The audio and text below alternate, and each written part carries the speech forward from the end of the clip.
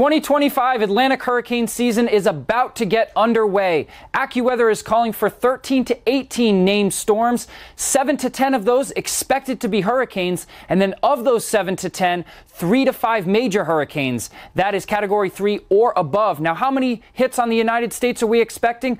3 to 6 direct impacts on the United States. Last year was a very busy season with 6 direct impacts on the United States, and this year could be much of the same. Where are we concerned about? We're concerned about the Gulf Coast, especially the northern Gulf Coast, basically from the Houston area all the way around, including New Orleans to the Big Bend of Florida, and then down the west coast of Florida, as well as up into the Carolinas as well.